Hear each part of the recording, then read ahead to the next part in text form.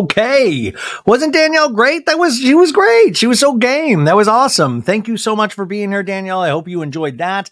And man, that episode of Summer House tonight, really, really painful to watch the Lindsay and Carl stuff, but also very tension filled with Kyle and Amanda. So I think we've got a really, by the way, I was about to say, we've got a really decent season of Summer House. And I just thought how tragic and potentially pathetic that I'm like, a lot of personal turmoil. Gonna be really entertaining. That's dark stuff, folks. And moving on to even darker stuff, we've got the Real Housewives of Beverly Hills reunion for season 13, part 1 of 3. And listen, there were some really good moments in this. But like I said, if you compare it to the Miami reunion where they were just like, it was just, the energies were completely different. And I think that's good that we have all different iterations of the Housewives. Everything can coexist. But this reunion all kind of boils down to a couple main issues. And one of those, obviously, is Kyle Richards. Kyle Richards has tried to protect whatever is going on in her real life. And we do know a lot of those things, obviously, with the death of her friend, the separation between her and Mauricio, whatever is going on with Morgan Wade. I'm Morgan. She stalked me. Whatever's going on there. But the season is interesting only if you kind of read between the lines. If you kind of think, wow, Kyle really is trying to protect a lot of personal information. And I don't necessarily just mean her and Morgan, but you do. She's trying to protect her daughters, but at the same breath, she's also putting her daughters on screen, making them do scenes where her family talks about separating. That's a really hard thing to ask of children. And I think Kyle probably is not in her right mind who is these days, but in certain aspects of this, and maybe did not think it all the way through. And I will say the same thing of Mauricio, because we know all the daughters are on Buying Beverly Hills season 2. That's a tough place to put your children, to all of a sudden go, hey, take over the family business. And no, I don't mean being realtors. I mean being on reality TV.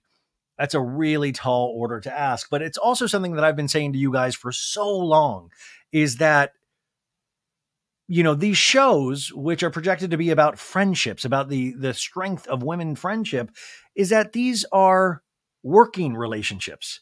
I mean, some of these relationships are very real, and I think they do hang out. I do know a couple, I know Crystal and Sutton and Garcelle. I know they actually do hang out, but then there's a core group of them like Dorit, Erica, Kyle. We find out in the beginning these are Kyle doesn't consider these real relationships. It's not a part of her day-to-day life. These are working relationships. And I do agree with Kyle that it doesn't mean that she doesn't like Dorit and doesn't love Dorit, but it's not a part of their day-to-day. And I think that's sometimes the fallacy we get in our heads about these of this is their reality. It's like, dude, that's why I always laugh about Tom Schwartz and him talking about the gang of Vanderpump Rules. There's no more gang of Vanderpump Rules. These people aren't in each other's daily lives. And I do like when that curtain is pulled back and go, yeah, we don't go out to lunch that often, Dorit. And then you have people like Dorit that wants to actually probably be in Kyle's daily life. And at this point, it's not possible. Now, like I always say, there's seasons for friendship, and I'm sure Dorit and Kyle will be fine in the long run. I mean, Erica Jane at this point, she's showing up to collect a paycheck and to not be yelled at like she's been in other seasons. And I love that she thought Andy really held her feet to the fire. And I remember watching those episodes of seasons past with Erica going, go further, Andy. You need to go harder. So it is interesting when people like Erica Jane then have grudges coming into a reunion thinking that they were treated unfairly. And like I said, it's like this gigantic game of hot potato. And who's got the hot potato this season? And it's Kyle Richards. And she spent the whole season trying to throw the potato to other people because she didn't want to hold it. She wasn't comfortable with the heat. And it kind of made a little bit of mess. And that's where we are right now, is not Kyle necessarily cleaning up a mess, but having to explain certain inconsistencies and why we didn't see certain aspects of a story. So you get to the reunion and it's interesting because you got all of these ladies thinking completely different things. And sometimes it's very unsatisfying. for an audience, because you're like, just give me the real stuff. I don't want to have to go digging for it. I don't want to have to watch a season of Buying Beverly Hills on Netflix. I actually do want to watch Buying Beverly. You know what I'm saying? It shouldn't be another thing added to our plate. My home team, like I said, is Bravo Network. I want my home team to get the dirt. I don't want to go over to Netflix and go, why did they get a better storyline out of Mauricio than we got out of Kyle on Bravo TV? And she's been there 13 years. She's very comfortable. And another thing, I'm going to throw it right here. This is a so bad it's good prediction, folks. You heard it here first. I have no information that this would happen. But did you notice how they had 2 different segments with Miss Freddie Mellencamp? You know what I'm saying? Miss Freddie Mellencamp had 2 separate segments in the reunion part 1. I think there is a world in which, to entice Kyle to come back to this show, not saying that she was saying that she's leaving, but to sweeten the pot. What if we brought back your friend Freddie Mellencamp? What if we brought back one of your actual close friends to Real Housewives of Beverly Hills? I tell you, I think they're greasing the wheels there. I really do. There's a world in which I could see that happen. So Kyle feels very comfortable. And I think Freddie's over there going, okay, I've studied it all on my podcast. I think I can actually give some good TV this time. My dad's still John Mellencamp. I got that in my back pocket. I know Tamra. Let's see where we go with this.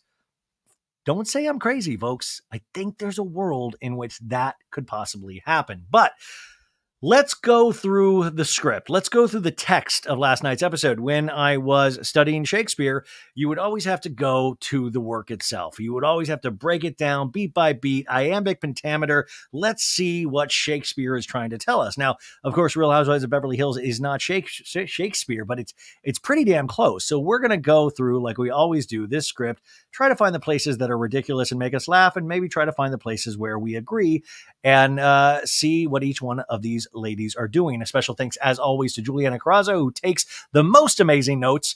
I'm very sad. We're 2 episodes away from it being done for the season, and I know we're both very excited about that, but she is just the best. So thank you, Juliana, as you're listening. She is just amazing. So season 13, episode 18, reunion part 1. This is the summary that the cable company gives us in the midst of headlines and hurt feelings. Ooh, that's a dynamic phrase.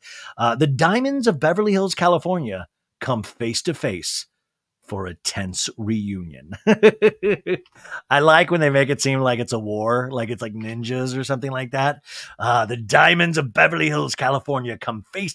Now I'm picturing Alan Cumming hosting all of these. Like, the Diamonds of Beverly Hills, California come face to face for a tense reunion of traitors of Beverly Hills. We have the preview for the reunion, which we are going to skip over, but Andy reminds us tonight, the 3-part Beverly Hills reunion begins. And we see everything that we're going to potentially see over these next 3 episodes. Then we enter with Reunion Day Part 1. Let me paint the picture for you, folks. It's still dark, and the women are arriving for glam to Culver City Studio Lot in beautiful Culver City. Erica Jane is first at 6:16 a.m., looking fresh as a daisy, probably coming off a night of doing the hippity-dippity with many random gentlemen, because if there's one thing we know about Erica is, I like dick, yeah, I'm doing the hop and dance, is the chance to do the hop, Erica Jane's back. So she's walking to her trailer, noticing the names on each one of the trailers, and she's like, oh, look at these interesting placements. And they show Sutton's name, and she walks by and she goes, if you put me next to Sutton, I'll fucking kill you. Kidding? You would be lucky to be put next to Sutton Strack. How dare you, Erica Jane?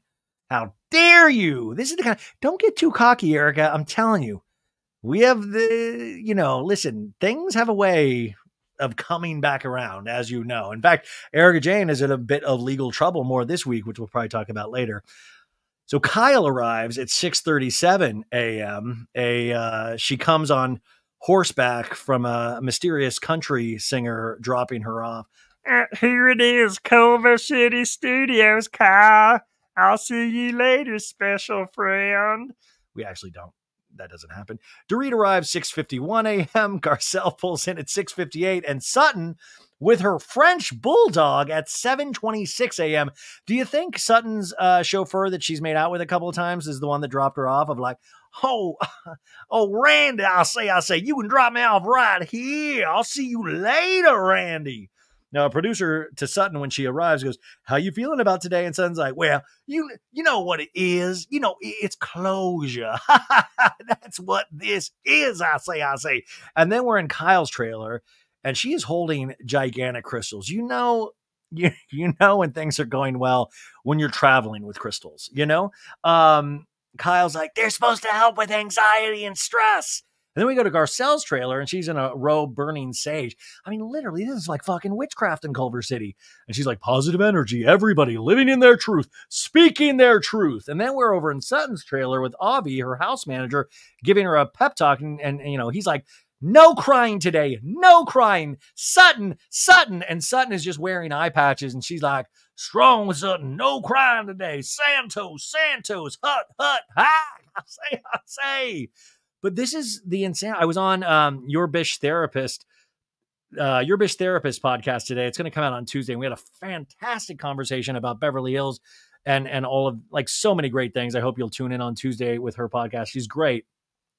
But it is also interesting with the no crying today, is Melissa and I both agree on, I want to see emotions. And it is interesting that these ladies feel like they can't cry, that they got to be strong around each other. They got to prove something. And I'm the opposite. I want to see it all. If you feel like crying, you cry, Sutton. Cry me a river. And I mean that in a good way. And then Andy arrives to the lot carrying the suit he's going to wear. And by the way, I looked very closely. No cocaine anywhere on him. This guy is sharp and ready to go. I noticed he was wearing a Grateful Dead t-shirt, but they had to blur it out. And I was like, why can't they have a Grateful Dead t-shirt on Bravo? And he's like, big day, Beverly Hills, she, like Kevin Lee. And Kyle's instructing her makeup artist what eye powder to wear when there's a knock on the trailer door. And Andy goes, hey, OG.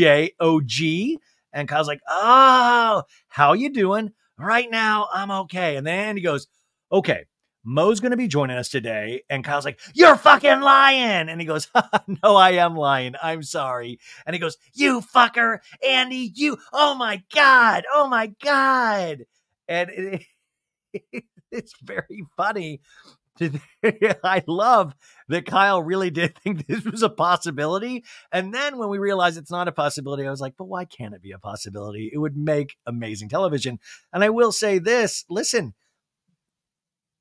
Andy, and we'll talk about on the second part of this episode of what Andy's duties are over at Bravo, but Kyle is very comfortable, if we're calling him the boss, Kyle's very comfortable calling Andy, you fucker, and there is this kind of bantering relationship. No, I do not think it should go into snorting big lines of coke anywhere, but there is this playfulness, and that's what we've always liked to see. At least I've always liked to see.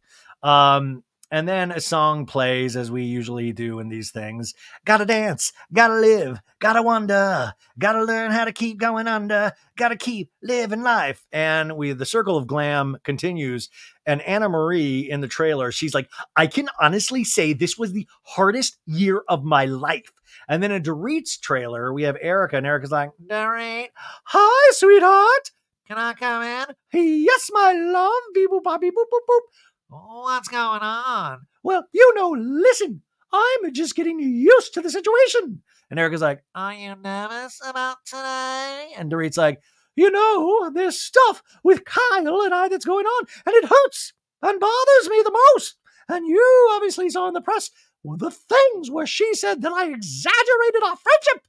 And we flash back to a video of Kyle on Amazon Live.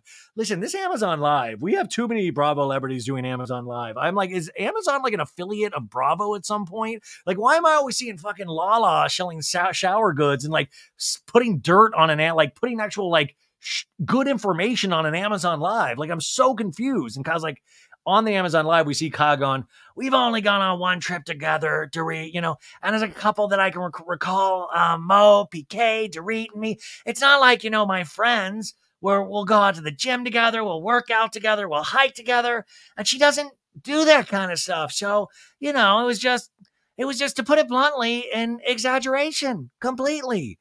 So Dorit saw this Amazon Live, and, Dorit's an Amazon Prime member, so I'm sure this really hurts. But Dorit tells Erica, I haven't heard from her in a couple months. And then she sends me a text yesterday, Erica, basically trying to silence me.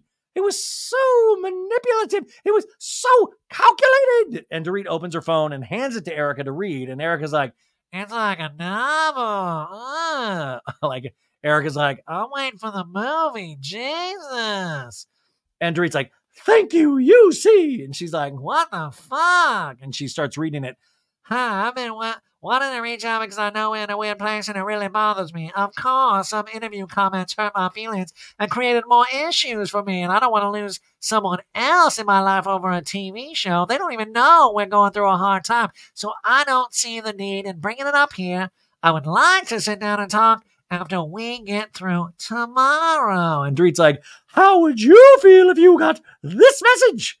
And Erica's like, I would feel manipulated. And Dorit's like, okay. You said on Watch What Happens Live, Erica, I got eviscerated. I love Kyle, but fair is fair. Yeah, I did say that. Okay, this is exactly my point. Fair is fair. This is the reunion. Dorit seeing stars in her eyes, thinking, oh my God, I finally got a storyline. I think it was supposed to be fashion for me this year, according to my tagline, but that didn't work out. So now I got a little meat on the bone. When do I play this ace card? And Erica's like, I hear you, Dorit. I understand exactly where you're coming from, and I hate every moment of this. And let me look at the subtext of what Erica's saying. I understand exactly where you're coming from, and I fucking love every moment of this. The heat isn't on Erica Gina. Yeah. Okay, so the women are ready. They're entering the studio and being directed to the seating area. And Sutton is outside the studio getting last-minute touch-ups. And she's like, I brought my big brush. I got a big old brush. I brought my Santos brush for me and for my extensions if you need it. And Erica's ready. She looks over and walks by her. Anna Marie gets directed onto the set.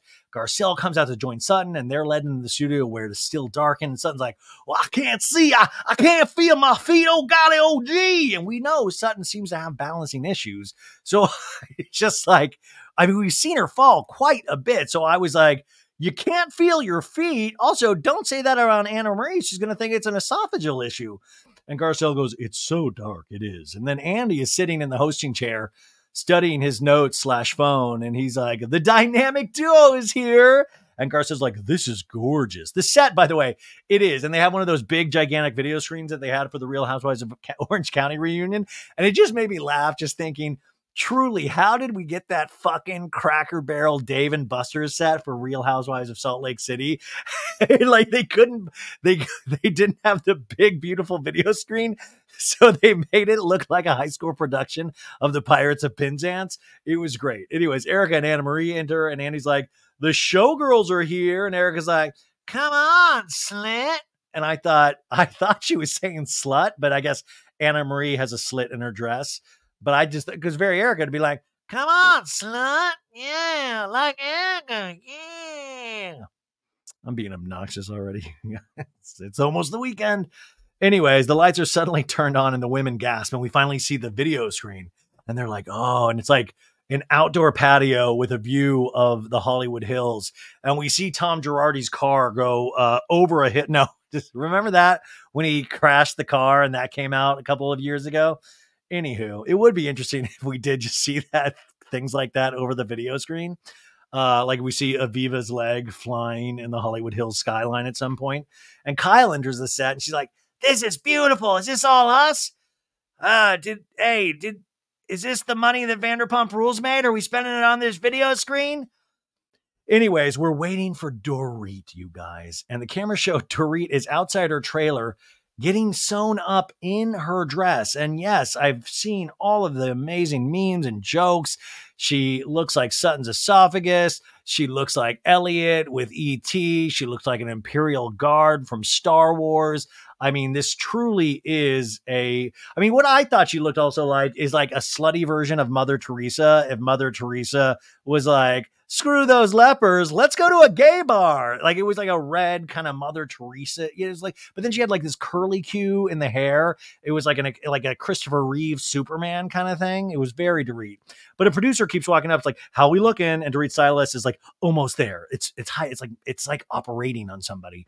And the producer's like, okay, almost there. Inside, Andy sarcastically is like, oh my God, I'm so glad I got here at 8:15 while we wait for Dorit's dress to be sewed. And Son's like, well, I think we should just start. I do. Which, by the way, how entertaining would that be if they did start and Dorit walks in halfway through the reunion? Anyways, Anna Marie finally sees Dorit. She's like, oh, there she is. There's Dorit. Anna Marie, chill out. Chill out. I know you're looking for allies. Just, it's very exciting. She's in a red dress. She's got a curly Q in her hair. I get it. All exciting. Dorit makes her grand entrance with the bright red hooded dress. And Garcelle mutters, oh, Mother Teresa. And Annie's like, oh my God. Well, hey, hood, because she has that big red hood on. And Dorit's glam gets her seated, sews her into the couch. And Kyle rolls her eyes. Now the producer's like, okay, everybody, quiet, please. Now, here's a little bit of dirt. So she was late, and they said she was late to get to set, but Crystal Minkoff was on Jeff Lewis Live today, and she said that they were waiting for Dorit for 2 hours.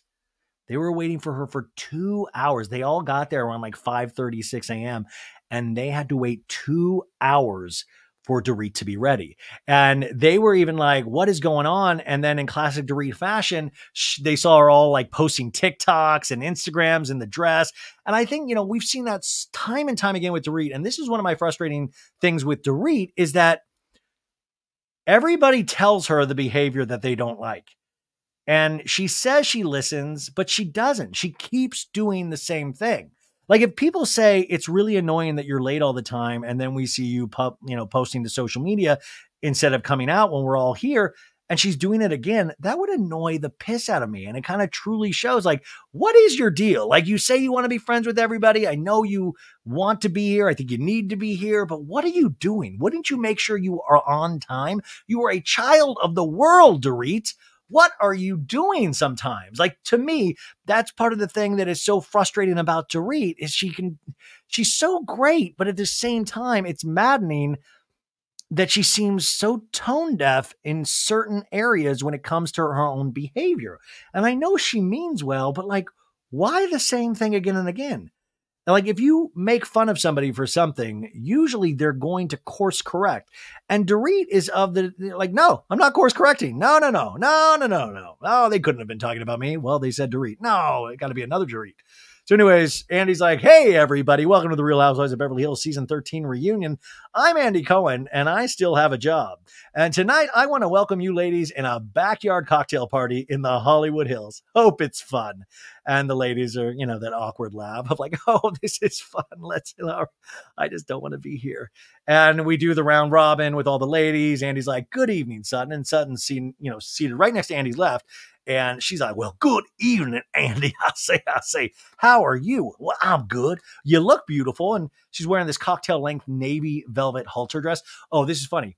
I always tell you guys, I just want to remind you. So I was listening to that Jeff Lewis interview with Crystal, and I listen, I'm on that extended version like once a week. So I listen to all the episodes now so I can make sure I'm like, boned up. And I got to tell you, I have kind of like, it is now a part of my day where I actually really enjoy listening to it. And because I don't really listen to reality show podcasts or stuff, and it's not necessarily a reality show, radio show, but it, has enough guests that are, but I've really come to kind of enjoy it. I know that sounds great, but I'm like, I really like it. It's like, it's kind of a nice part of my day. But him and Shane were talking about one of Crystal's talking head looks, like, oh my God, you were in this pink number and it looked great. And I got to tell you, that's where I miss completely, you guys.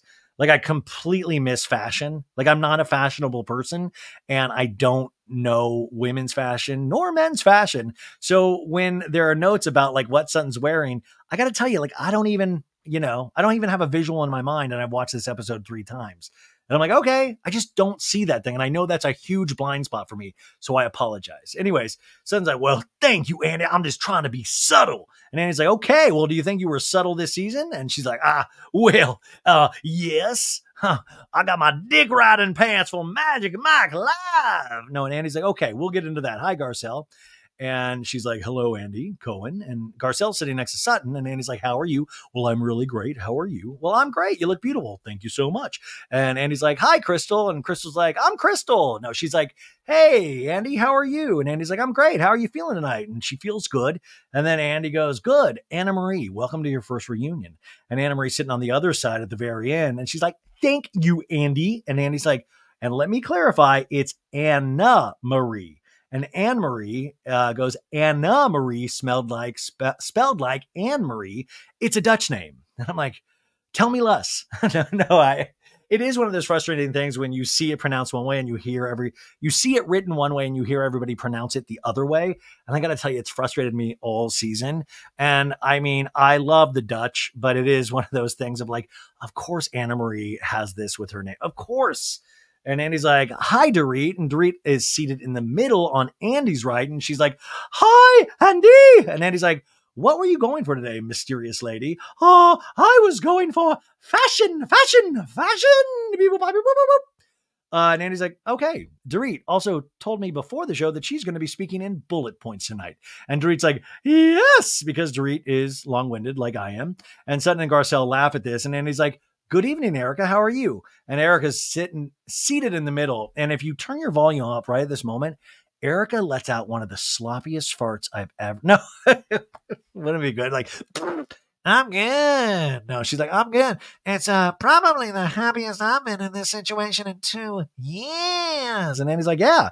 Do you share the same feeling tonight, Kyle? And Kyle's sitting directly on Andy's right. So you got Kyle on Andy's right, Sutton's on Andy's left, and Kyle's like, I wish I felt like Erica right now. And Kyle is rubbing a small crystal in her hands. I thought it was a vape at first, but it's a crystal. That's how intense this is. Like, she's got crystals with her. And Andy laughs and is like, okay, yeah. Erica mentioned to me on Watch What Happens Live that she was eviscerated a couple of years ago. She felt here, and she thinks you're next up for that. And we see a flashback to that Watch What Happens Live where Erica is saying, like, I want you to give everybody the same treatment. Now, I do want to put a stop to this right here. Erica's situation was very different. Come on. Like, it really is apples and oranges. Like, yes, Kyle is going through this upheaval in her personal life, but what Erica was going through by way of her husband, Tom Girardi, was a legal case that really took hold of California. The state bar had to actually do multiple investigations that are not over on it. She is still in legal jeopardy in certain things. Like, I'm sorry, it's very different. And you are being suspected as one of the people involved. So you're damn right it's going to be different questioning. Like, I just don't need, like, I sometimes don't see where, it's like, no, it is not the same treatment for everybody. Why do we go around acting like that? And I feel like it's almost an excuse for these people to feel like some kind of like comeuppance, like so they can feel good about themselves, when in reality, these aren't the same situations. And also, your marriage breaking up, Erica, would never be compared to Kyle and Mauricio, because at one time they actually were mutually in love with each other. I'm sorry, I said what I said. Anyways, Kyle's on the set and she's like, I saw the next day, the headlines, it went everywhere, that story. And we see a headline going, Erica Jane wants co-star Kyle Richards eviscerated at reunion. So of course, obviously my feelings got hurt from it, but honestly, Erica's been an amazing friend to me.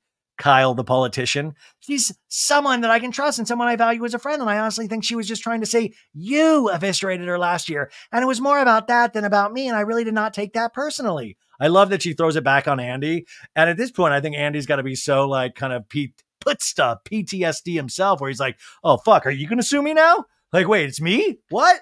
But also, this is like political. This is political, Kyle. This is like Kyle texting Dorit the night before the reunion.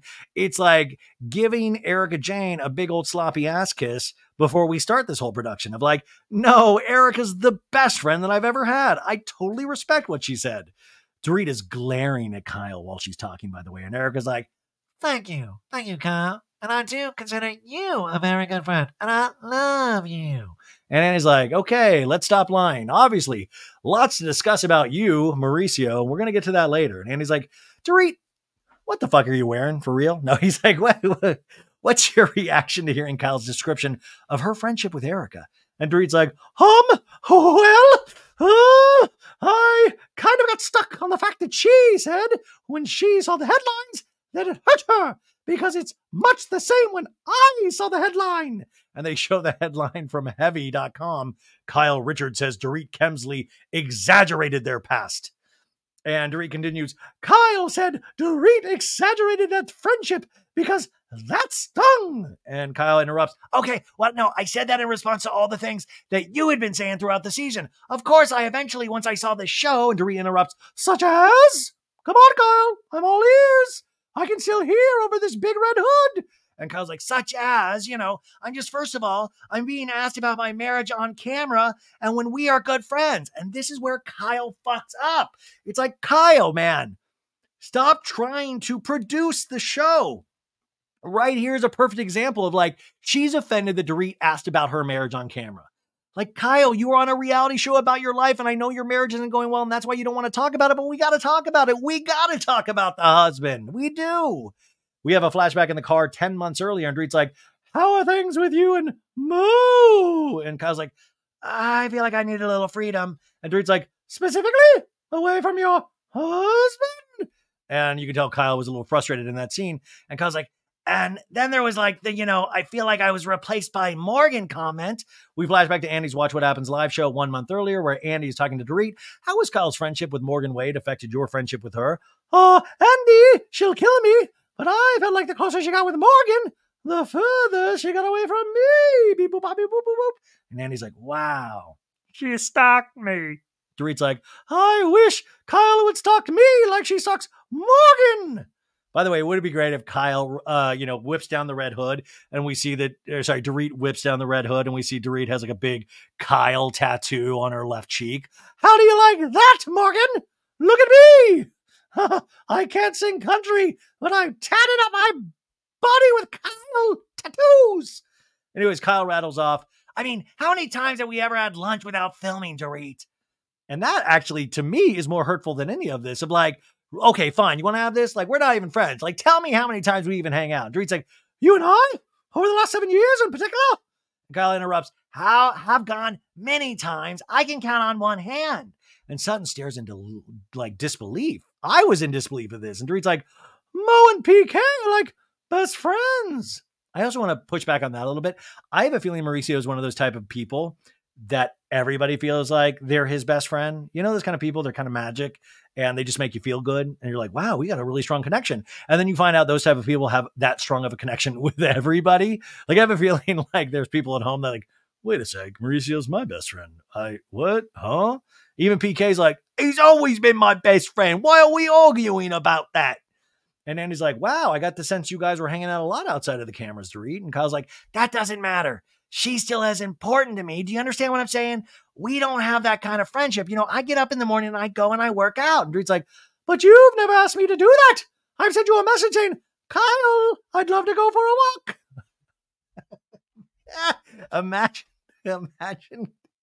Imagine intense text from Dorit at 6 a.m. Kyle, wake up, Kyle. Are you up? Are you walking? Are you at Runyon Canyon, please? Kyle, I need exercise, please. I've got spandex on, Kyle, please. I'll bring Gatorade. Let me know where you are. Drop a pin. Share your location with me, please. Please. Are you with Morgan? No, Dorit goes, but you've never asked me to do that.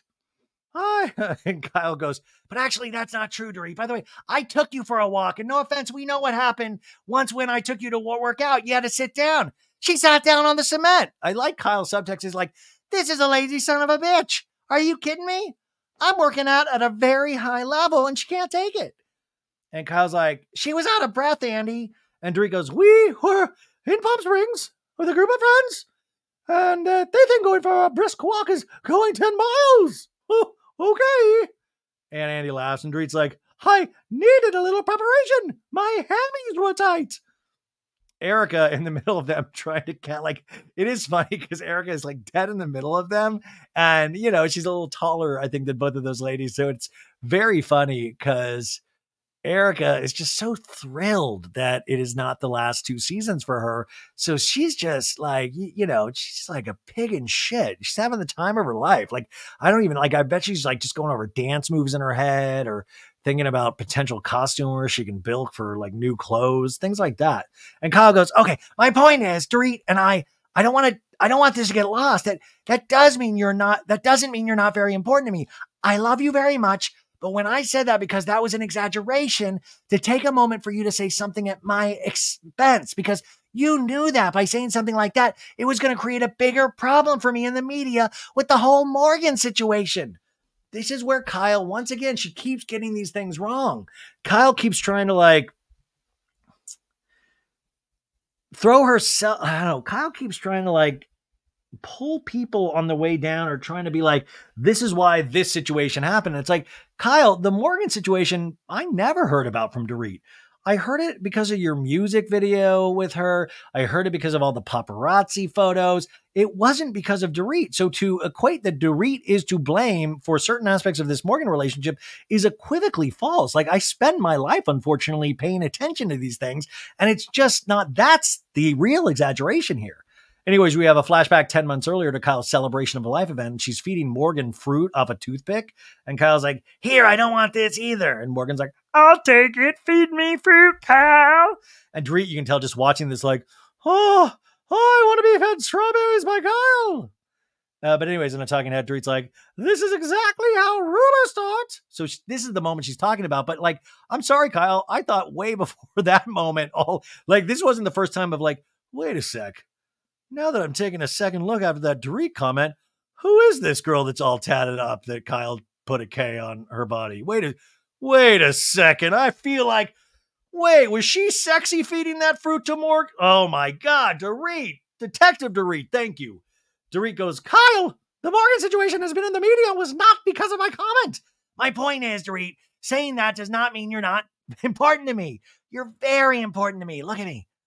Feel my crystal. I love you very, very, very, very much. It's don't fucking say another word. Shut up. And Dorit's like, listen, I love to hear it. I do. But I know your nature. If I say something that upsets you, you're a punisher. You'll shut me out. Now, punisher is a very important word because that's what they used to call Lisa Vanderpump back on old seasons of Beverly Hills. Remember that? So that is a fighting word. Dorit does sometimes just pull out a little barb, a little Beverly Hills history, and she'll kind of use it with reckless abandon. But that, because Erica was like, Zoinks. Erica's like, holy shit, a punisher. Dorit continues, we hadn't spoken in a couple of months, and then all of a sudden, you text me the day before the reunion. Do you really think that I'm an idiot? Don't answer that. Nobody. Please, nobody answer that. You can hear the crew members laughing I mean, it felt very manipulative. It's not like I'm going to come here and try to destroy you, Kyle. And Kyle's just clenching her jaw, just biting down on a crystal. And she's thinking of Dorit's next punishment. And Erica, you can tell, nipples hard, fully interested now. And Kyle's like, it was not meant to be manipulative in any way. And Sutton looks at Garcelle like, you hearing this bullshit? Sandal's going to crack up. This is hogwash, I say. And Erica takes a deep breath and Nanny's like, well, okay, I know that the two of you love each other. I mean, not like Kyle and Morgan love each other, but you two love each other. And I think that there's a resolution in your future. And Kyle's pursing her lips. She goes, yeah. And Dorit's like, I hope so. I certainly hope so. And she looks at Kyle for reassurance, and Kyle just presses her lips together harder. And it's like, make me a bird so I can fly far, far away. And Andy goes, we'll be right back. I love when Andy has to take well, moving on. And I love it's I think there's a lot of hope in your future. I'm like, what gave you that impression? Did we all just watch that last segment? There's a lot of love here. Is there? Truly, you have one person saying, we're honestly. Okay, we're back from commercial break. And Andy's like, well, this season Garcelle faced quite the balancing act, from movie premieres to teaching her boys to become young men to facing difficult discussions with friends. Let's watch. And we have the montage of Garcelle from the Black Girl Missing movie that she executive produced. And then, of course, the scenes with Jax, very kind of interpersonal scenes about a relationship with her sons, where the first episode of the season, she said, listen, I'm happy my son's being honest, but it makes me feel like a failure. And then they were even talking about her ex-husband, Mike Nylon, cheating on her back in the day. And, that we found out the kids Googled it, knew exactly that the dad had cheated on her, and Garcelle had not known that. Of course, in Vegas, she let the ladies know that it's like, I don't know if I trust you guys when it comes to my family. And Dorit's like, to say that I don't trust you with my kids, that to me, it hits right in my heart. I trust you with Jagaloo and Phoenix. Garcelle's like, this is my problem with Dorit. She takes things and then makes them personal, and then she becomes a victim. And that is interesting. It's a pattern of behavior that seems to be pointed out with Dorit in terms of these women. We saw it a little bit just right now with Kyle at Crystal's Taco Tuesday, which will live in infamy forever. This Taco Tuesday. And Garcelle's like, when I said it to Erica, we were all having a good time. And Dorit forcibly is like, but we are having a good time, you guys. And Garcelle's like, if you have to say it like that, we're not having a good time. I'm saying it because you just attacked me. And Garcelle's like, I feel like for you and your privilege, I can't. And Erica in a talking head's like, the word of attack has a different meaning when it comes from a white woman to a black woman. It just does. I don't think Dorit means to hurt Garcelle, but it does hurt Garcelle. But this is another thing, right? I feel like we've had this conversation or things of this nature in regards to Dorit, many seasons, and even Erica knows it. It's like that another pattern of behavior. Like, why is Dorit constantly late when that pattern of when that behavior is pointed out to her? She still does it. It's the same thing with this, but it's much darker because it's actually respecting, somebody's conversation about race and ethnicity. And then of course we had that lunch with Garcelle and Dorit. And Garcelle levies it feels like an unconscious Karen behavior with you, which is just wow. And then at Barcelona, Dorit's like, I want to learn and know more about your plight. It's never good when we use the word plight in a friendly conversation. But Garcelle's like, I'd like to get to know more as well. And, and they hug. So we have a tense negotiation and a hug at the end of this season. Garcelle in a talking head goes, I don't think Dorit is malicious or mean, but that's all I really wanted, for her to hear me. And that's it. We all want to hear each other, right? We should be curious about each other and what, how to respect people in this world. That's what it's all about, right? So, Andy's like, well, you had a great year in front of and behind the camera. And Andy's like, that scene at the beach with the boys, it was rough. Are you being more selective with your work projects? And she says, hey, listen, I did this, the reality show, so I could be home more. He also says, you said on the after show that you wish Mike, her ex, had been the one to tell the boys about his infidelity. What was his reaction to learning that Jax had Googled it? And has he talked to the boys about it yet? And Garcelle shakes her head. He would never talk to me about it, nor the boys, which is why I take on that responsibility. And Andy's like, he still hasn't talked to the boys about it? And she's like, this is why I take on so much responsibility with talking about sex, talking about feelings, because if they don't get it from me, they're not going to get it anywhere else. That's really interesting though, right? And I don't know what the reality of that is, if that's totally 100% the actual reality of that situation. But I will say, men talking to other men, and I will always say, and I say this lovingly, I remember my mom had to make my dad, how old was I? Oh gosh, you guys, I think I was like 12 or 13 probably. Right? No, 12. I don't know. My mom made him talk to me about the birds and the bees. And, growing up, you always heard the birds and the bees on TV. But, my dad was like, when I talk to you about the birds and the bees, do you know it? And do you know about that? And I was like, yep. And he's like, great talk. Good talk. We did it. And I was like, great, good. It was just uncomfortable for both of us. And I got to tell you, I didn't know what listen, folks, I still haven't had sex. I don't even know what I don't even know. What hole are we talking about here? No, I just remember those things. And it's like sometimes when other men, it's this Iron John thing where you keep it all in. Not me. I have a podcast, but other people. Anyways, Andy's like, okay, so I want to move on to the tension that boiled over between Garcelle and Dorit this year. It started in Vegas. And Dorit, it seemed to hurt you more than anyone else. And Dorit's like, listen, we're all mothers, It made me sad. It hurt me to hear that a friend of mine doesn't trust me. And Garcelle's like, well, it also hurt my feelings to watch friends of mine laugh at the situation of a 14-year-old being cussed at. We have that flashback to 2 seasons ago at Garcelle's birthday, or it was last season, Garcelle's birthday party at Kyle's house. After Garcelle's birthday party, where Erica Jane was like, get the fuck out of here. When Jax and the other, when they went in to pick up the flowers, and Erica's like, get the fuck out. Get the fuck out. And remember then Kyle, PK, and Dorit and Mauricio were all just laughing about it. Well, actually, Dorit wasn't laughing about it, but everybody else was. Kyle's like, you guys, did you miss what Erica said to Garcelle's son, the 14-year-old, to go fuck off? And she's like, ha, ha, ha, ha. And PK's like, I know. And Dorit's like, I was there. And Kyle laughing. It's like, I mean, it's not funny, but it is funny. And Mauricio's like, I think it's great she did that. I'm so high right now, love bean. I think it's great. But Kyle does have mean girl tendencies, but it's like that kind of average all-American mean girl tendencies, you know? Like Kyle would probably be a blast to hang out with outside of the show. Anyways, Garcelle goes, so let's call it even. And Dorit goes, I completely understand that, but it seems like you're holding on to a grudge of that. And Garcelle goes, it was adding to it, Dorit. So I felt the way I felt because I saw the scene and then me sharing my feelings, you being defensive and not letting me just have my feelings. And you're like, it happened a year ago. You should be fine. It's not that. It was. And Garcelle interrupts. It was that, though. It wasn't singling you out. That's why I feel like when people are guilty, they take it on. And Dorit goes, I just felt sad. I felt sad that you felt that way. And Crystal goes, then just say that. Just say that. That's, you know, it all boils down to that. Like effective communication, effective communicators, reliable narrators. That's what these shows kind of rise and fall on, is that you have these people in the cast that are effective communicators, and then you have people that aren't, but then think they are. And they get themselves into a lot of trouble. Now, Dorit is nowhere near, say, a Tom Sandoval, but it's in the same ballpark at times. It's just that she thinks of herself and presents as very highfalutin and classy. So then when she gets herself in trouble by the phrases that she speaks, it sometimes can be a little bit of something that will open up to be made fun of because she does consider herself so I am upper crust, you know?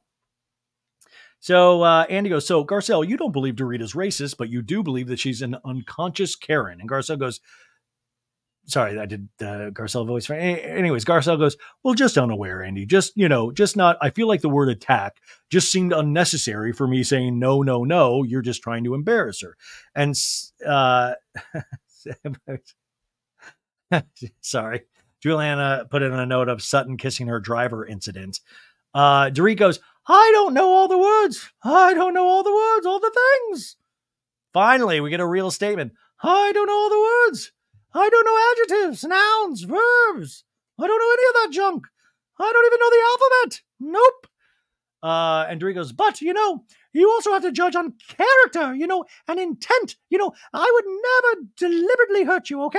And if you do, by the way, otherwise, then tell me. And Garcelle goes, you were attacked by strangers. And Dorit interjects, and robbed. And Garcelle goes, and robbed. You were held at gunpoint. You were attacked. You know the difference.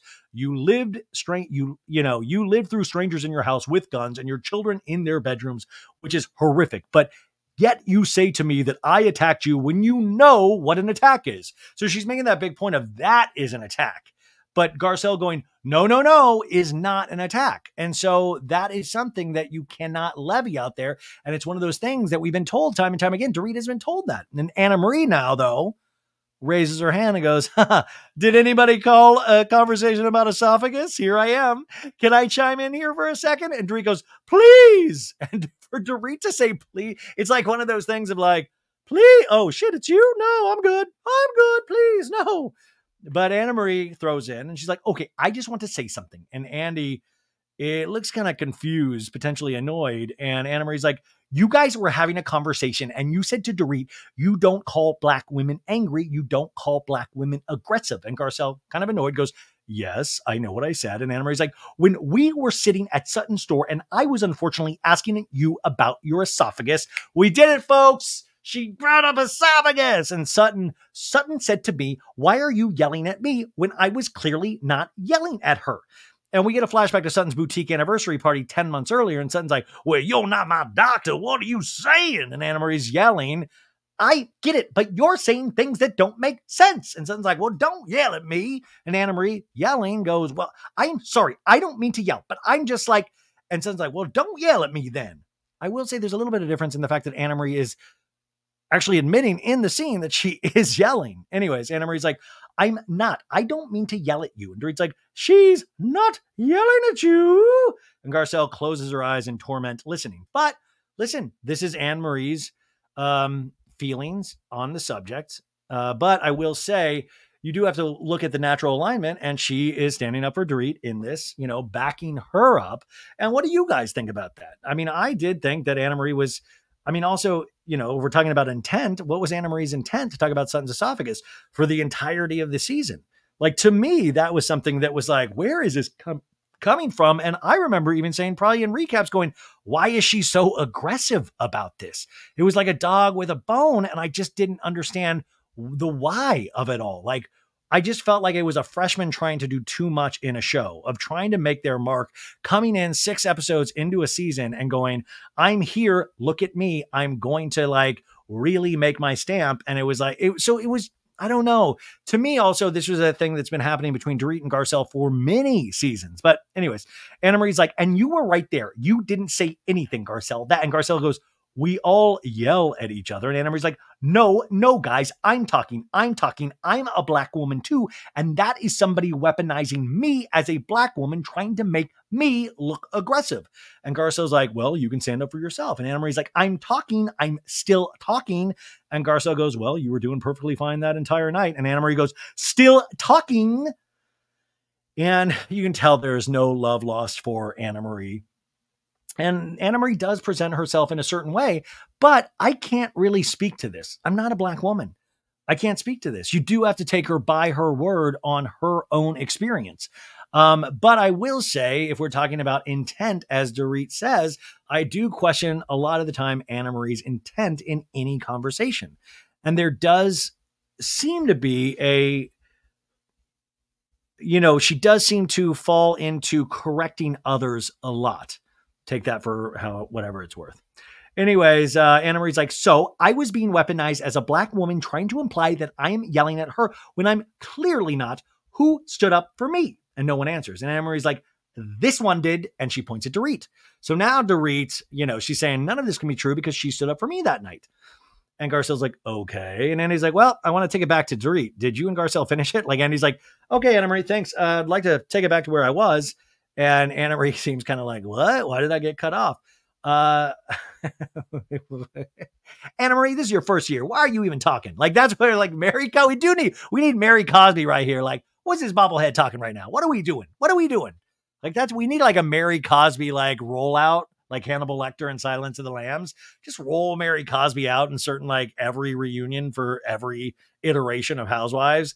And she just roasts everybody on the stage. Anyways, Dorit goes, Garcelle labeled me in the assumption. And Garcelle goes, well, you also labeled me as angry or attacking. And then that changes somebody's perception when they meet me, right? And Dorit goes, I didn't label you as attacking me. And Garcelle goes, you said you attacked me. And Dorit goes, yes, that is used all the time. If you go back and look, I would say thousands and thousands of times.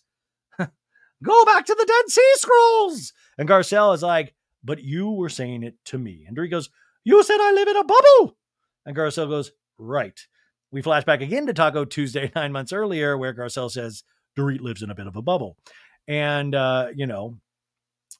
it just triggers me. We live in a world now, we're aware, we're woke, which I hate that word, but, whatever you want to say. And I feel like she's not in that world. Garcelle making that point about Dorit. And Garcelle in the reunion goes, and then you went online and you said, I'm happily living in my bubble. You doubled down. And that is, Dorit does that. Like, Dorit doesn't really, she's not good in group scenes. She's not good with defending herself or making points. But what she is good at is saying snarky comments and talking heads away from the ladies, or posting a little snarky Instagram thing. And that's what she did. I'm happily living in my bubble. And Dorit's like, Garcelle. And Garcelle goes, well, it just felt like, wow, this girl is really clueless. And Dorit goes, in hindsight, it was a big mistake on my part. And Garcelle goes, then why didn't you take it down? Because, first of all, Dorit's like, it got so many likes. No, and Crystal goes, well, I think you did it twice. And Dorit's like, no. And Crystal's like, didn't you do 2 posts? And we see a post of Dorit's IG of another picture with Dorit, PK, Jagger, and Phoenix with a caption under it, the only bubble I live in is a love bubble. So she did 2 bubble posts. The second bubble post really set it off. And Dorit goes, the next one was to clarify the only bubble I live in. Dorit's still trying to, no, you got to understand. I realized the first one was weird, and then I wanted to clarify what kind of bubble. It was a family bubble. Those bubbles are cool. Garcelle turns to Crystal and goes, I can't. Garcelle's like, I'm just so tired. And Dorit's like, do you really believe that I was doing that to stick up my middle finger? And Garcelle goes, well, that's what it was perceived as, Dorit. It kind of, well, I mean, it does seem like a middle finger, right? And Andy laughs, well, it didn't really land, Dorit. And Garcelle's like, Dorit. And Andy goes, what do you think? Do you think it landed? That it landed? And Dorit goes, no, it most certainly did not land. I'm asking, do you think I did that? Do you think that's my intentions? And Garcelle goes, yes. It was like you were doubling down on it.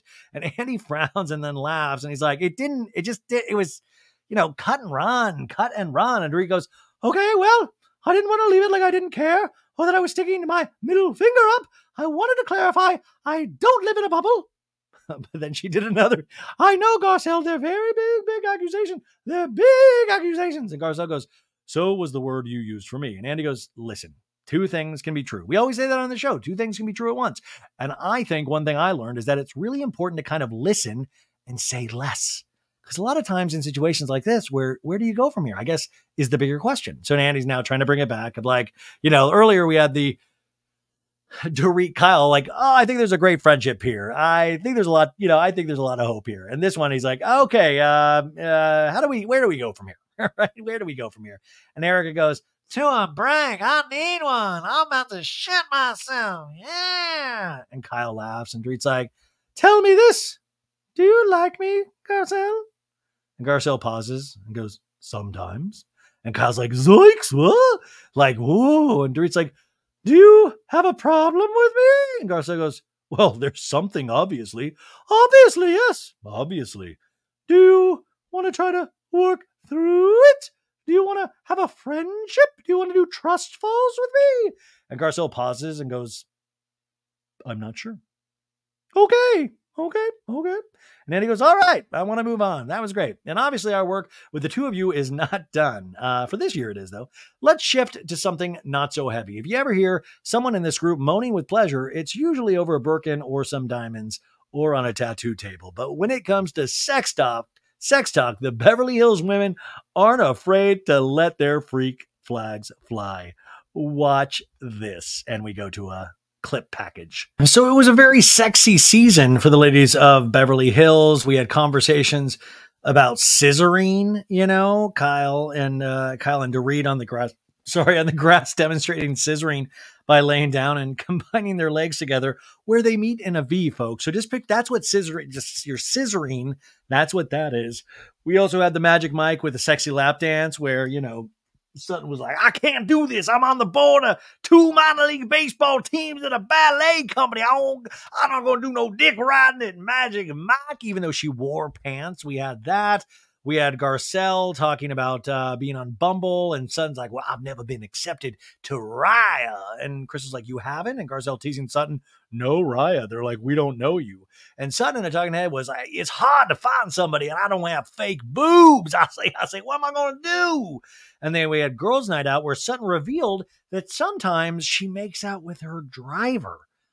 Listen, move over Andy Cohen. What about Sutton making out with her driver? That's wild.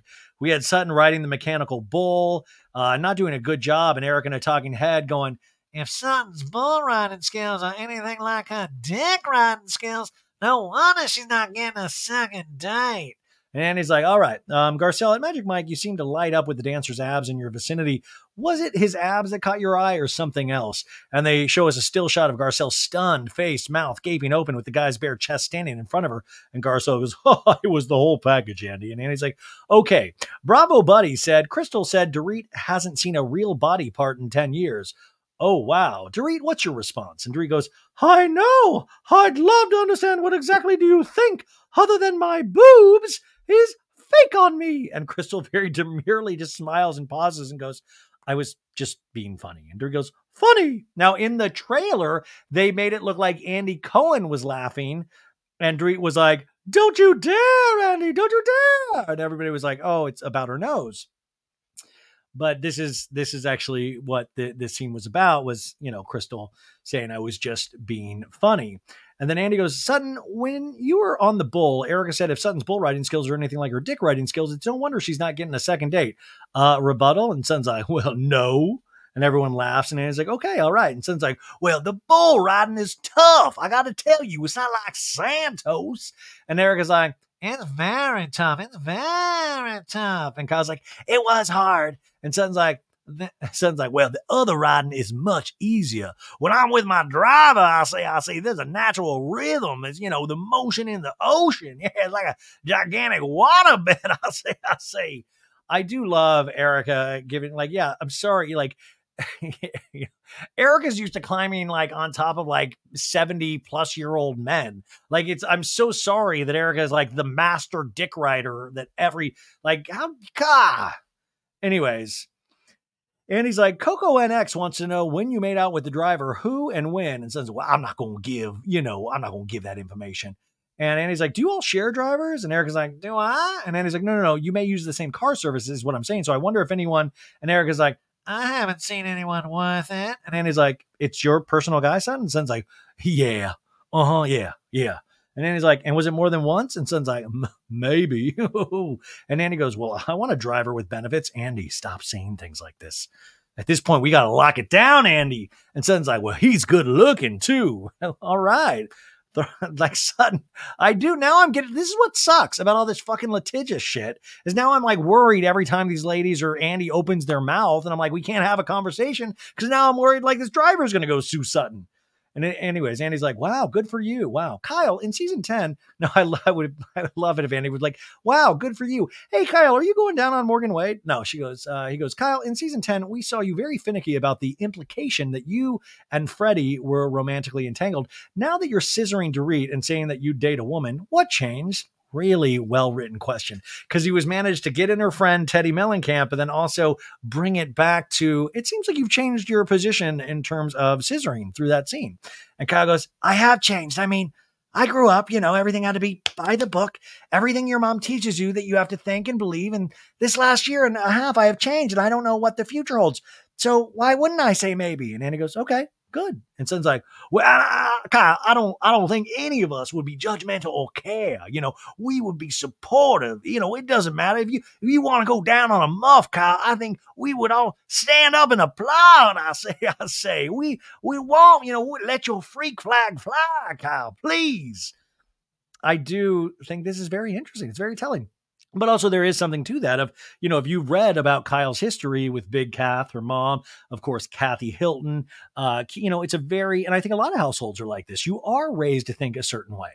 And so I think she is, in some ways, letting us know about her personal revelation she's had over the last couple of years. Anyways, Kyle looks at Sutton like, shut the fuck up.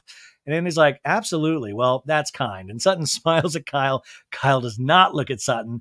I love that Kyle just does not know to handle herself on the hot seat. So she's constantly probably just in internal turmoil. And he goes, new wife, busy mom, and fitness fanatic Anna Marie was rated an 8.5 by her husband, which, to be fair, is a solid B. But questions about her job title in Sutton's esophagus has Crystal calling her a B, as well as a few other names. Watch. And we have a clip package of Anna Marie. It's Kyle's new friend, married to Marcellus Wiley, who's an ex-NFL football player. And look up Marcellus Wiley, you guys, if you want a little more information about Anna Marie and what she's been going through. There's a lot of interesting articles about Marcellus out there.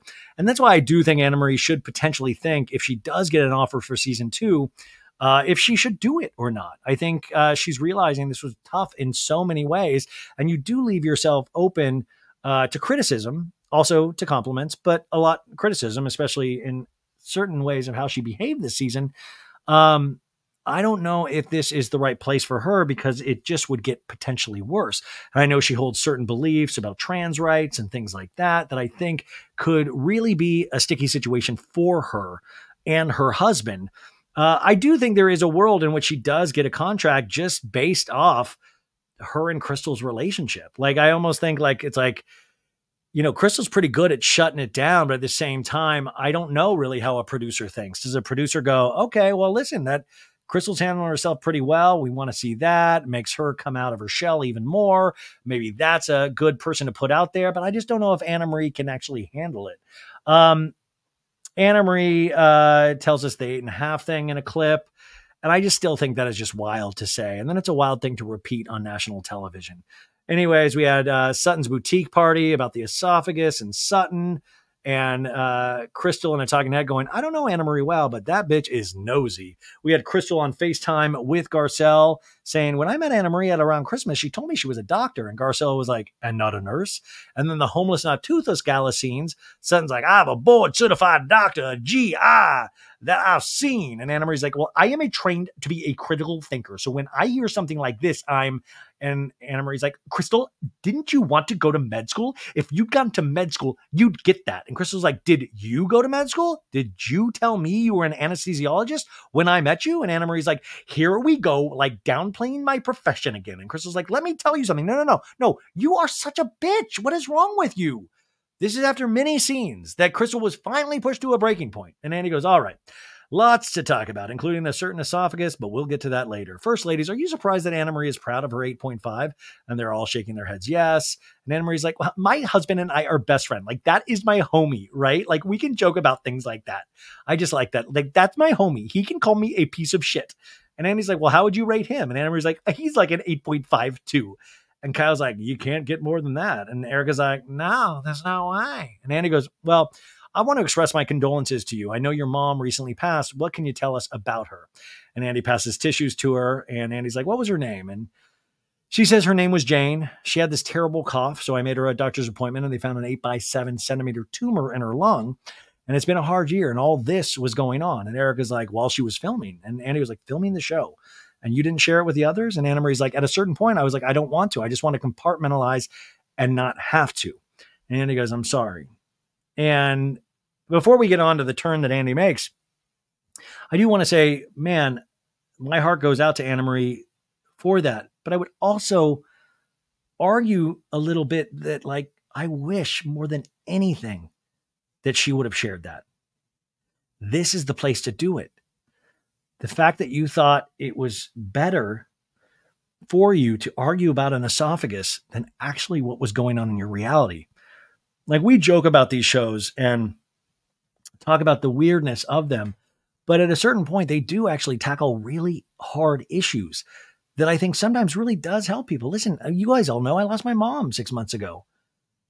I would have really wanted to know what she was actually going through. It would have made me have so much more empathy. It would have made me understand a little bit more why she was lashing out at bullshit things, knowing the insanity that she must have been going through. This is what these shows are about. I'm telling you, if she had been, and that's why I was like, why wasn't she encouraged to? Like, did you just keep it a secret from everybody? This is what this is for. This is what this platform is for. She could have used this. Like, I mean, my heart does go out to her in this situation. And I just like, what a failure on the show's part for not being able to get her to share this. Cause I think it would have just made a world of difference for her.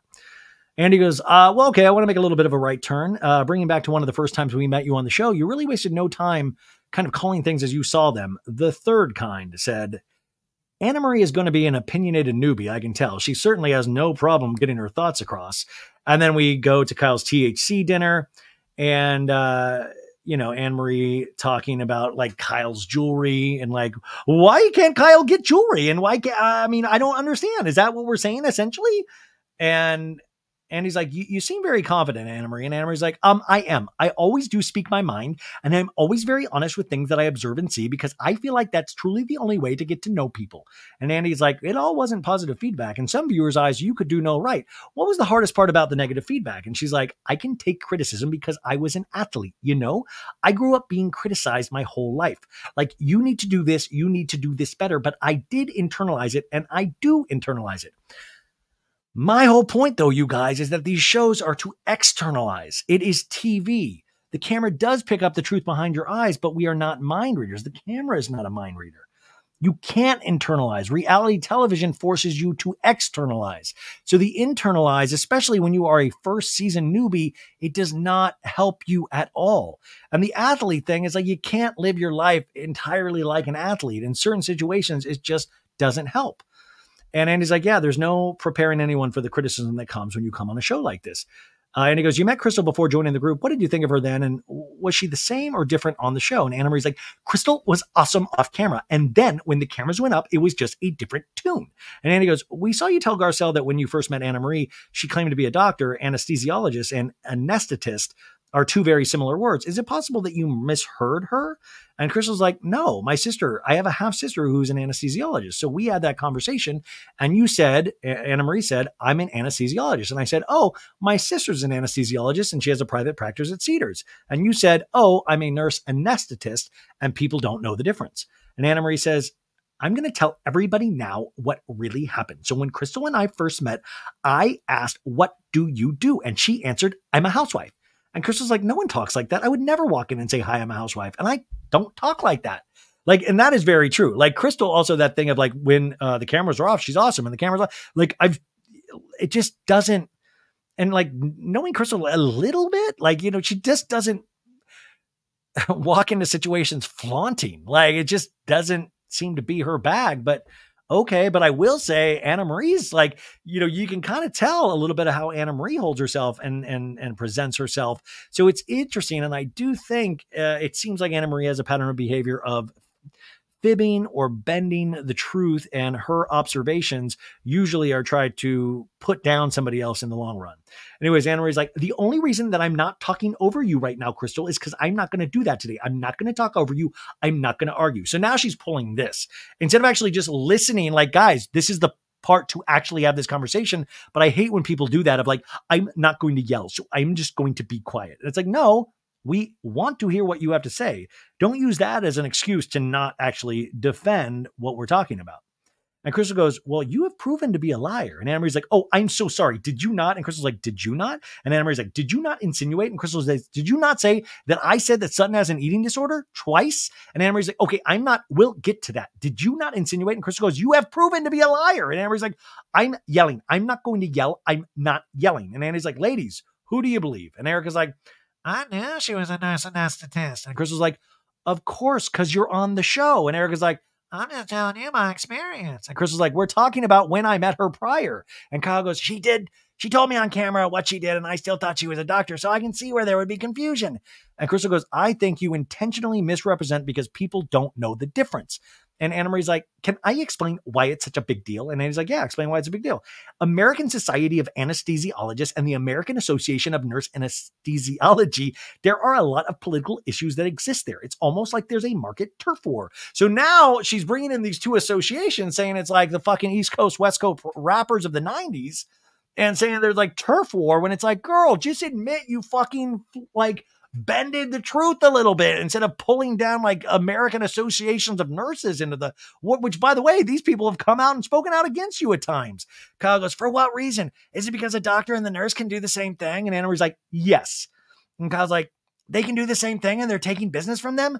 And Eric's like, for a different price. And Dorit's like, they're paying less. And Crystal's like, and I was telling you the truth and it'd be easier if you just said it, that you sometimes blur the line, but how you weaponize your profession against Sutton, that's when I was like, I had it, but it's the truth. And Andy goes, Anna Marie, why did Sutton's story about her esophagus bother you so much? Man, exactly. And Anna Marie's like, I guess the way it was presented to me was just really odd, but I just want to say this. Watching everything back, seeing how I behaved, how I handled the entire situation, I just want to apologize to you because I can't even tell you how much I hated watching it. And I truly wonder if she hated watching it or she finally obviously pays attention to all of this, realized how badly we hated watching it. And Sutton's like, well, I wasn't angry about the esophagus. It was that going behind my back and talking about it and saying I had an eating disorder and then I was hiding behind this ailment to have an eating disorder. That was really hurtful, I say. Which, by the way, Sutton went too far. Last night, she literally posted a picture of her esophagus in her stories. And like, I was like, shit, Sutton started an OnlyFans. Like, I was like, this is like a dirty picture. And then she's like, my esophagus. I was like, Jesus, I was about to report her to Instagram. I was like, what the fuck am I looking at? Like, my God. So, well, look at all this, all pink and nice and pretty, my dainty esophagus. Anyways, Andy goes, right. We got a lot of response from viewers who were thanking you for spreading an awareness about it. Viewers who suffered from it and says like, who knew so many people had esophageal issues? I will say this, no joke. when these episodes were happening during the season, I would get so many messages about people or their, or their partners going through the same thing. Like, no joke. Like, I legitimately got a lot of messages. I wasn't aware it was this common either. Anyways, Erica's like, you brought awareness. Yeah. And Amber's like, in not a very and he's like, well, a very roundabout way, the most worst way possible. And Anna Marie's like, I'm very sorry. I'm very sorry. And Dorit goes, feels very genuine. And Sun's like, well, yeah, it's a lesson learned. We all make mistakes in this group. Okay, and God knows, Erica, she married Dom Girardi for money. I say, Anyways, during the break, Kyle is suddenly all perky, and she's like, guys, listen to what Vanderpump did. She's talking about Lisa. She met Crystal, and she said, and who are you? And Crystal had to say, I'm on the show. And she said, is Kyle still on? Oh, fuck you. Can you believe this? Kyle is obsessed with Lisa Vanderpump. I want Lisa to come back to Beverly Hills when she closes Wolf, the sexiest restaurant in Tahoe. Oh, yes, Wolf. Anyways, I love when Kyle gets a little bit of Lisa Vanderpump tea. And he's like, welcome back to the Real Housewives of Beverly Hills reunion. Well, a few people in this group have accused Crystal of not speaking up, but when Anna Marie met her blood boil, Crystal found her voice real quick. Watch. And we have these, the Crystal scenes where she was getting a lap dance at the Magic Mike show. Crystal to her husband, Rob, saying the girls are all so skinny now. Sometimes I can't focus. We have a montage of all the girls coming Kyle's like, are you the incredible shrinking woman? To Erica. I mean, remember even the finale, they were like skinny mini. And Erica's like, you lost weight. I mean, it is wild. We just got to accept that people really do put such an insane pressure on themselves and really look down at other people in terms of their body and themselves and weight. It's just one of those things. It's really interesting. I've been through that myself. Anyways, more Crystal speaking to Rob, and Rob's like, listen, I think you have a lot of very strong opinions. You just need to share them with them. And then we have a scene of Crystal to the ladies. Why do I have to get to a point to scream for people to listen? This group wants me to scream all the fucking time. And then Anna Marie in Spain saying, let's talk about the Crystal situation. The first thing Crystal said to me about this group of women was you ladies were not intelligent. Nobody was educated and you're all very shallow. And Crystal in the Talking Heads like, that's false. I never said those things. Also, I do find it hard to believe also that Crystal then walks into a party, says, I'm a housewife, and then goes, those ladies are bitches, just to whoever's out there to listen. It's a small town at the end of the day. I do find that hard to believe. We do have a flashback to Crystal saying, no, these women are quite savvy, but they're clearly not highly educated. Dorit in the Talking Heads like, by the way, child bride, while you were getting married at 12, the rest of us were building businesses, graduating college, doing things, to educate ourselves. Crystal at Anna Marie's Diamond Brunch going, we have bumps in the road, but we have to just agree to disagree to Anna Marie. My intention was and is to move on. And Anna Marie's like, I really do want to move forward. Crystal in the Talking Head says, I genuinely thought that Anna Marie would move on when pigs flew. So I'm like, wow. And he's like, all right, you told Rob, your husband, the reason that you're quiet in the group settings is because you're preoccupied thinking about how skinny everybody is. And Crystal's like, yeah, everyone has gotten very thin the last 2 years. I spend my life feeling uncomfortable in my own skin all the time. So I'm constantly comparing, looking since I was 11. It's part of my existence. Man, I relate to this so much, not even just about body, but just about insecurity in general. People will always well, why do you feel that way? And it's I don't know. I was born that way. Been that way since I was a little kid. And then you have decades of your own negative thought patterns in your head. And you're like, yeah, try to break that shit. You can go to all the therapy you want and you still have to do these fucking exercises to talk yourself off a ledge. I mean, these things are real. And just because they're not real to you, because you're blessed with having a mind that actually probably works more correctly, you've got to be empathetic to other people and accept that these things are the reality for some people. You might look at Kristen and go, wow, that is the most beautiful woman I've ever seen. But you have to understand that she might not feel that way about herself sometimes and has to think about this on a daily, if not hourly basis. You guys all know somebody like this. I mean, I think it is so common. And I think sometimes we still don't seem to believe it, even though we have personal experience with it. Anyways, Andy's like, at the Homeless Not Toothless event, we saw a side of you that we had never seen, including shouting bitch loud enough for half the bathroom to hear. What was it about Anna Marie in this moment that pushed you? You can tell Andy's like a proud papa here. You said bitch out loud. Crystal's like, well, it was actually because it was about an eating disorder. So it was the one thing that I would never say about someone because I suffer daily, minute by minute. So it was I felt like I was crazy. So she's saying I would never say that about Sutton because of my own ED. And Anna Marie's like, there was more to that conversation. That's why I said it. And Crystal's like, are you ever going to apologize to me for saying that I said she had an eating disorder? And Anna Marie's like, I didn't say you had an eating disorder. I said, Sutton, Crystal did not say you had an eating disorder. I didn't say you had an eating disorder, period. Neither of us said you had an eating disorder. We do not think you have an eating disorder. Don't all of a sudden be a we, Anna Marie. You're not a we with Crystal. You did insinuate it. Like, this is the, like, Anna Marie does not accept responsibility for anything. And she talks the long way around everything. Anyway, Son's like, good, because I don't. And Crystal's like, it's crazy. And Anne's like, well, as we moved into Spain, Anna Marie claimed that Crystal called all of you shallow, uneducated fake socialites. Crystal, you denied it. What did you make of the interview tape saying none of these ladies were highly educated? And Kyle's like, I believe she said that because she intimated things like that by saying, no, those are big words for you. And Crystal's like, but this is why I always say this to people. They will ask me, I say, we have dumb ass conversations. And Erica's like, we knew that. And Anna Marie's like, also, another thing I wanted to say is she was like, there have been like instances where you have been like, less than truthful, like you denied it and later admitted to saying it.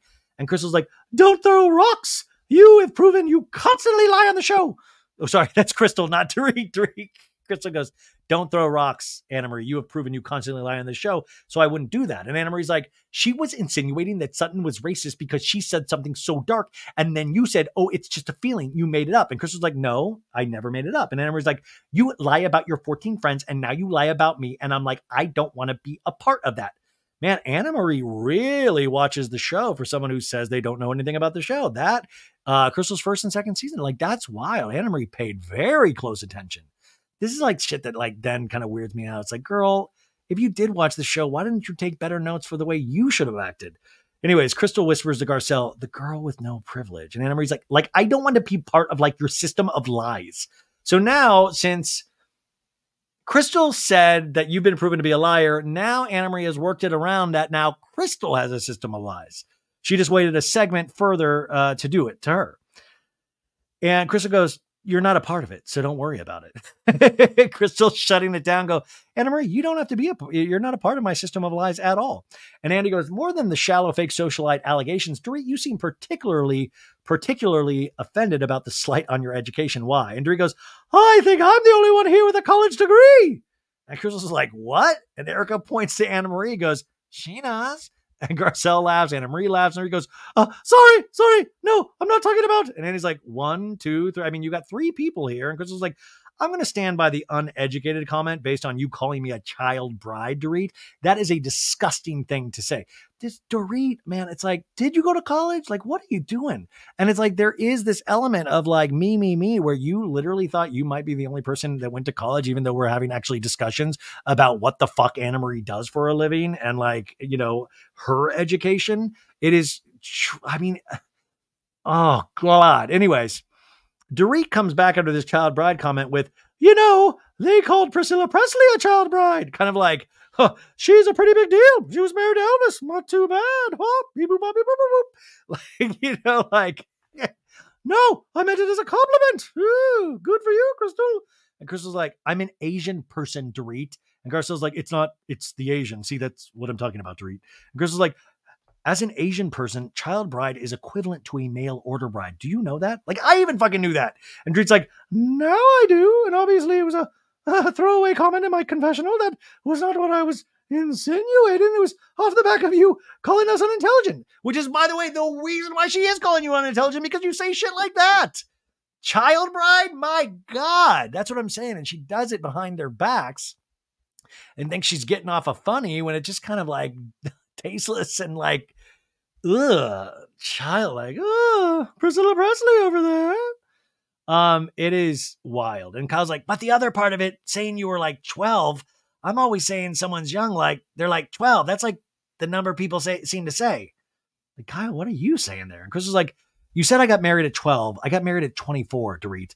I had already gone to college and I built a company worth over $100 million right now. And Dorit's like, wow, I have Beverly Beach. Have you been to Buca de Beppo? Dorit's room. I have businesses worth over $10,000. So take that, child bride. Anyways, Crystal's like, so for you to say that you were in a college and getting all of this education building businesses while I'm getting married at 12 years old is bullshit.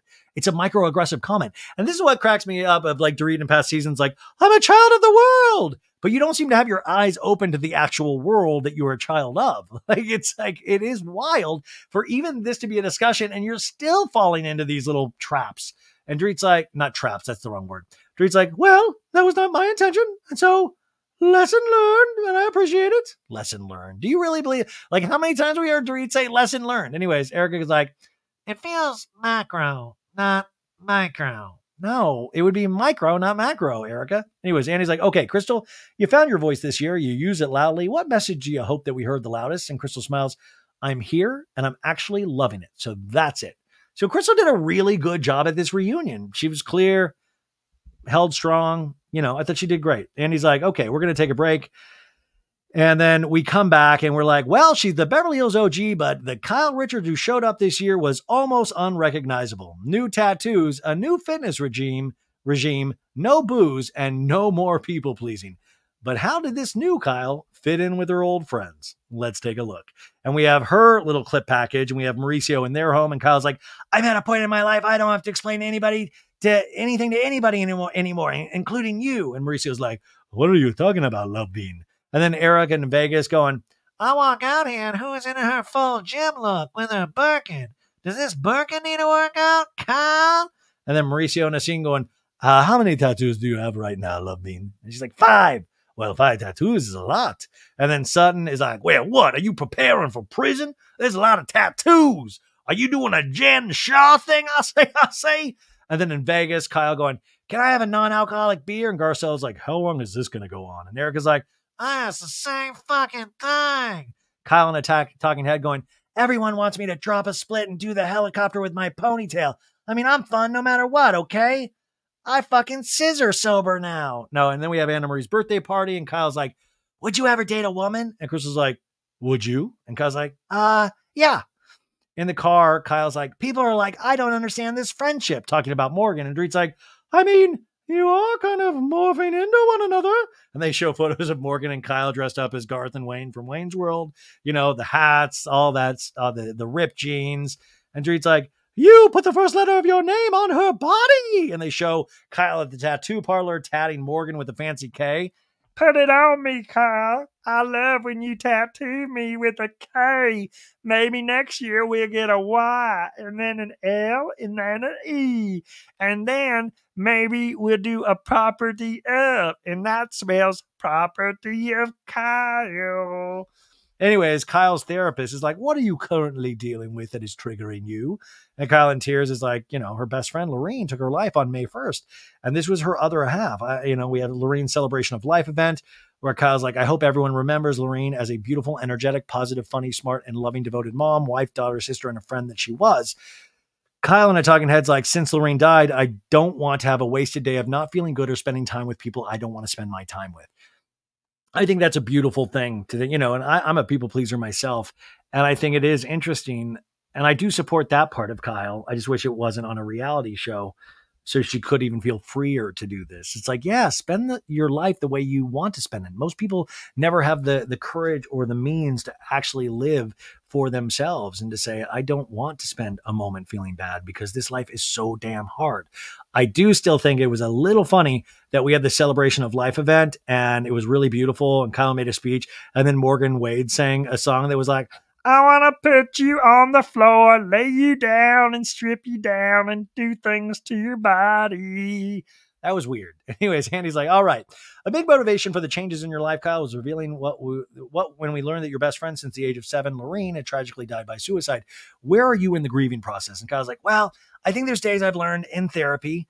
I think I'm doing a disassociation thing. Or if, it's something too painful, I try not to think about it at all. Other days I can barely move from the sofa. So it just depends. Yeah. I mean, that makes a lot of sense. That's it. Yeah. I think we all have gone through that or will go through that. And Andy's like, at the celebration of life, I know you welcome the support of the ladies, but at other points of the season, there was a marked distance between you and your friends, especially Dorit. It seemed like maybe that began last year when we were all together. You said that you were disappointed in Dorit for how she handled the Kathy situation at the reunion. Dorit, had you suspected this, or is that a shock? And Dorit's like, this I really wanted to get into because I really want to understand. I can say this with absolute assurance. There's nothing I ever wanted more than for you and Kathy to be okay, period. I have a relationship with Kathy, which was independent of my relationship with you. I didn't want to get in the middle. And Kyle interrupts, but you don't. You didn't know her that well. Kyle, I mean, it's not like you. I have never spent time with Kathy with you up until she filmed at the show. And Kyle's like, right. I'm saying at an event or a party. My point is, we were closer, and the conversations that we were having led me to believe that you know that what? That you seem to be very disappointed in her behavior. Only when you would tell me stories I never knew about from the past. Obviously, I felt bad. There were stories that I don't want to bring up here. And Kyle smirks. So this is another kind of example of Kyle, editing her own storyline of like telling Dorit information and expecting Dorit not to share because it is off camera. So there is a lot of pain in Kyle's life that we don't know the first thing about. And Dorit does know these stories and is expected to keep her mouth shut. And that's why even with those text messages at the beginning of this episode, Kyle feels like that was a major betrayal that they were shared. Kyle's like, no, it was the stuff that happened about Aspen and everything too. Anyway, I'm not going to get into that. And Dorit's like, no, I do. I want to. Absolutely. And Kyle angrily is like, no, I'm not going to get into that because of you, because of my family and my sister. Dorit is just taking it right and left from people today. Do we think Dorit's going to come back next season? Like, I mean, really, really, it's weird. Erica's just looking off in the distance like, make me a bird so I can fly far, far, far away. Mikey, come get me. Kyle's like, it feels like to me in that moment, like at the reunion last year, that people didn't know they were really coming after me and they were like, rah, rah to Kathy. And it just seemed like when you said, I think Kathy just wants some support. Flashback to the reunion last year where Dorit's like, she wants you to accept a little bit of responsibility in this, Kyle. And Kyle's like, I don't want you to interject in this right now. No problem. Kyle goes, to me, it feels like you wanted to be on the side of whatever the audience thinks and agrees with. It seems like I've noticed it a number of times. I find it troubling and sad for these ladies that they refer to the audience so much of like, Dorit's trying to, get in good with the audience. Kyle obviously pays very close attention to what we all say and post. And I hope she can get away from that as well, because obviously it's not healthy. I mean, it's sick for us even too, right? Anyways, Dorit's like, I don't even follow what the audience, I'm in my bubble. Child bride. Kyle interrupts. It's like she just wants to be on the side of the audience. That to me feels like you care more about the audience. Like, and Dorit's like, that is the most hysterical thing I've ever heard. Dorit hangs around PK mainly, so who knows what her sense of humor is. But anyways, it's hard. Like Kyle is that person that Kyle's ultimately wrong in a lot of this just because she is so closed off on a reality show about her actual life. But Kyle also is like, screw you, Dorit. You're under me. You're under me. There's no way you're going to win this argument. Anyways, next week, the reunion continues. And Sutton's like, I didn't like the simulation of cunnilingus. And Erica's like, but do you like it in real life? I'm just kidding. Do you like cunnilingus? And Dorit's like, I've had an incredibly difficult last 2 months. And then he covers his mouth to yawn. And Dorit's like, don't you dare. And then Garcelle and Assine's like, well, I thought it was strange that a robber would leave your phone by the gate, Dorit, because you asked him to. And Dorit's like, it's just not that crazy. Okay. But what is crazy is to actually go on national television and peddle a false narrative.